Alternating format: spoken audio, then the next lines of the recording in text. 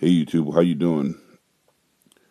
I just wanted to put this video together real quick and to discuss a few things that I was going over some other stuff earlier today, and then I kind of ran into this. This was kind of interesting to me. So why don't we take a look at this? And because the internet is acting stupid, I'm going to go ahead and just take a picture and prevent it from being the little prick that it's being. Sorry for my language, but I'm kind of getting on my nerves. So we're going to take a picture of that, and then we'll take a picture of this other thing over here, and then we'll just compare the two. Okay.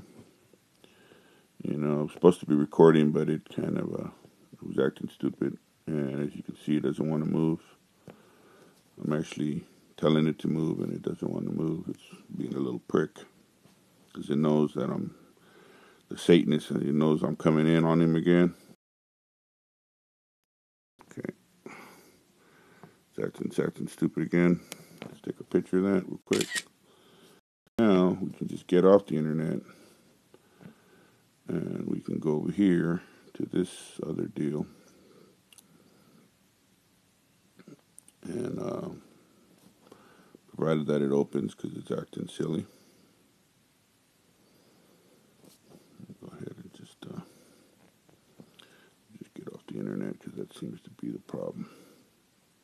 It just seems to be that this thing is acting like a serious little prick. There you go. Now it doesn't even want to show. It's just giving me all kind of problems.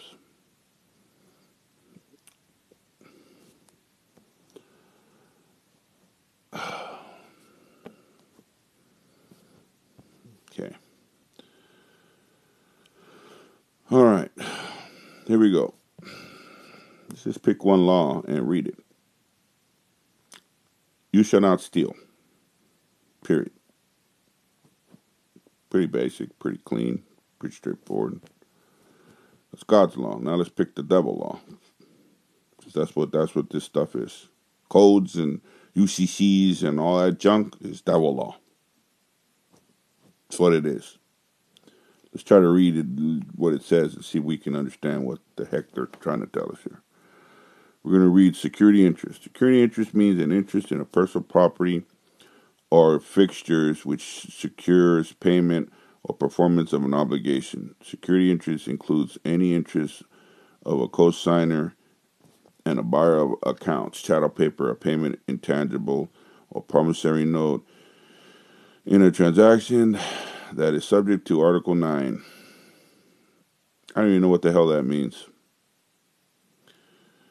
I think you have to look up every word to figure out what it is they're telling you. And then later on it says, under Section 2-505, the right of the seller or lessor of goods under Article 2 or 2A to obtain, acquire, possession, blah, blah, blah, blah, blah. So now they're directing you to Section 2-505. They're directing you Section 2-401.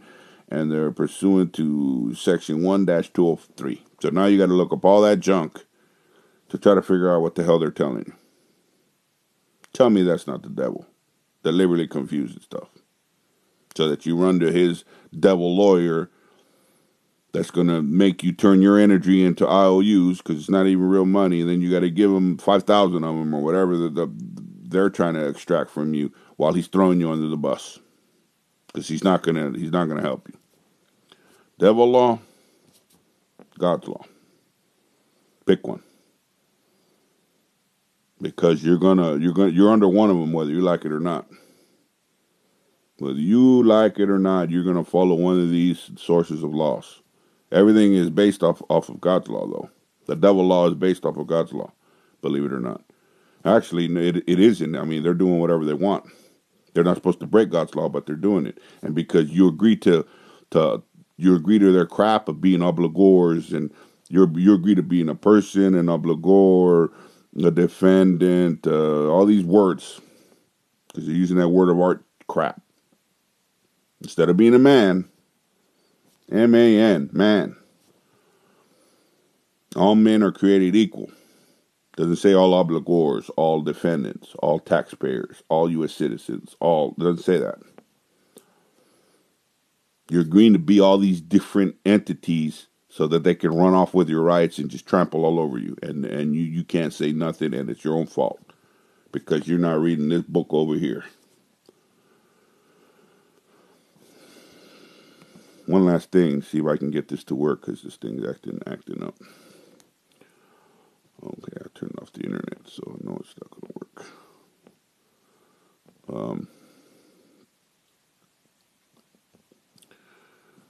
So all of these issues that we're going through is our own fault, basically.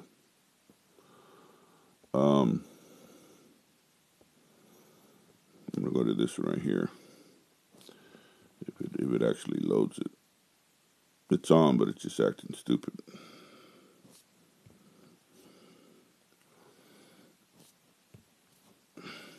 There we go. I'm just going to cover this one shortly. This is a different one. Oh, here it is right here. Open that document up. Religious objections to global ID.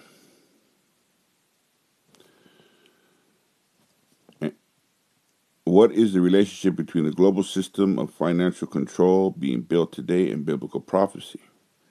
And he causes all, the small and the great, meaning the poor and the politician, the rich and the poor, means the politician and the poor, or the Illuminati and us, the free man, the free men, which is Illuminati, politicians, all this the satanic scum that is helping all the elites and all the satanic dudes, and the slaves, which is the U.S. citizen, the defendant, the taxpayer, the obligor, the person, the natural person, all those dudes are the slaves, which is everybody's agreeing to be through all these documents, papers that they give you, all the applications, to be given a mark on their right hand or on their forehead.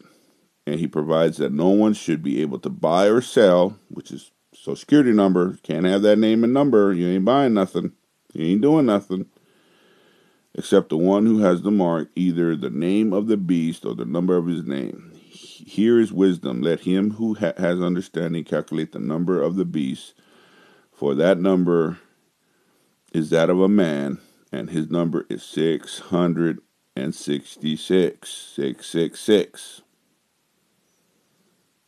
So that's what all the hand gestures are. That's what all that Illuminati gazy looking in the triangle stuff is. And Beyonce and all the demonic, all that stuff that's going on with those dudes. It's real plain and simple. Over here, if I can get this thing to move, because it's acting up, they've had this Real ID stuff since 2005. In 2005, the Real ID Act became U.S. law. Public outrage over the Real ID has prevented its official implementation. But it's already in all the driver's license, and you're not even a driver, because a driver is a commercial. A driver is a taxi cab, a bus driver, a delivery driver, a limo driver. That's what a driver is. You're not a driver. You going from your house to go get the groceries at the store and coming home, that doesn't make you a driver. You didn't make no money on that trip. You went in a personal conveyance, which is a separate issue. But because you're not paying attention to what they're doing over here, because you're worried about all these stars and all the Illuminati and all these movies and all these gazy concerts and all that junk over there, they're running off with everything over here and on the other doors laughing.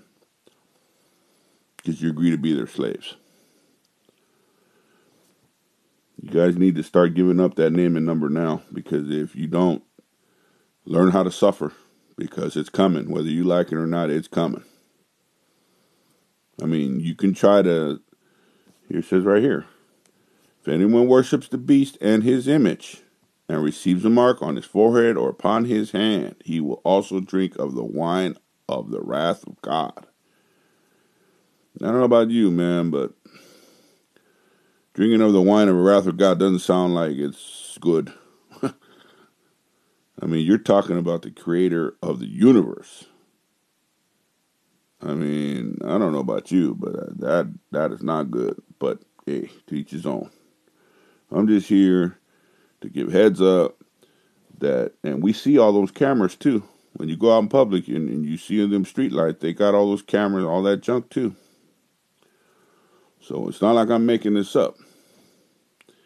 Anyway, this is going to wrap it up for this segment. So I just wanted to cover these couple things real quick. And may God bless y'all. And I'll be praying for everybody like I always do. This is Real Talk, and I'll catch up with you guys next time.